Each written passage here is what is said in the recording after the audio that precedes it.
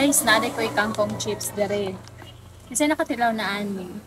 Usa ni sa mga trending na snacks online and dugay na jud ko gusto mo tilaw ani pero wala na jud ko kalugar og palit. Yan sakto gahapon dito mi sa Enchanted River sa Natuan and then hapit mi sa Fika House. Nakita ni ko ni na product. And mao ni nakapalit ko usa murag 175 pesos man siguro ang palitan niya. 120 grams na siya. And daghan sa ni siya nagkalanlain na flavors like barbecue or original cheese and kanila sour cream akong gipili. Char ga endorse. Pero dili na endorsement ha. Wala lang, sure ko lang kay first time ni nako mo kaon ani. So yan. Tanawa number 1 brand pa gani siya, Kangkong Chips.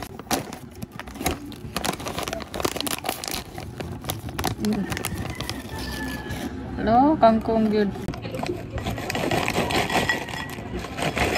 Oh. So ayan. Pakulti eh. Lamig siya. Di mo feel ang dahon. Unya, ang iyang calories kay 180. So kanang mupalit ko ng mga inani mga chichirya. Tanaw na gina ko ng mga calories kay uban nga gabi tag-as. To kani ko 80 okay ra. Kami ya.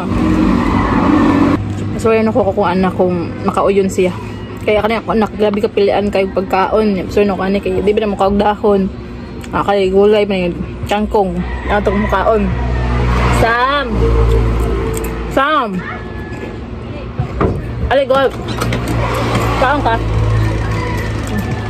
Kaon. Taway. Sige. Lami. Lami. Unsa man eh? Unsa man eh? Lami no? Ganahan ka? Pero nagumang na. Sour cream ang good siya. Mara siya. Pertamis-tamis nga. Part-part nga. Aslom-aslom gamay.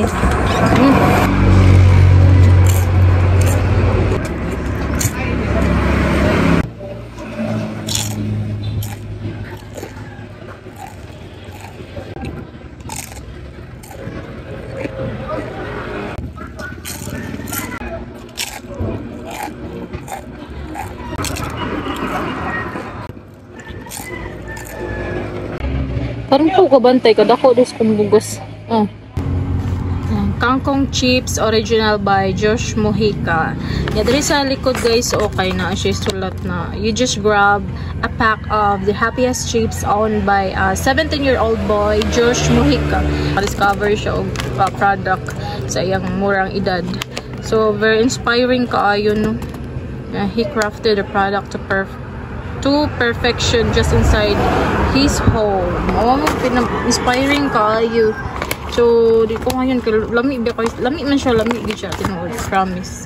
O nga unta, so maura to guys.